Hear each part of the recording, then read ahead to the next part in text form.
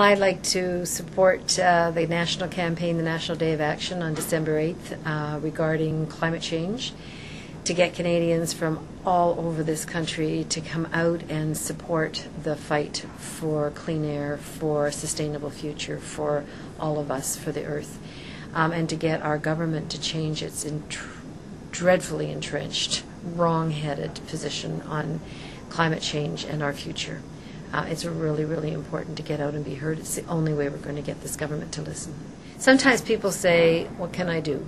You know, and I'm just one person, and they even kind of laugh at other people taking stands and so on. That's just wrong. We can make mountains move when we remember that even though we're individuals ourselves, we're a collective when we come out together to take action.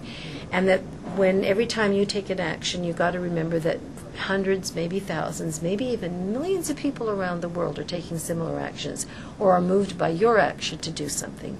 And together we can absolutely change things. Clean air, clean water, a clean earth for ourselves, for each other, for the earth, and for future generations.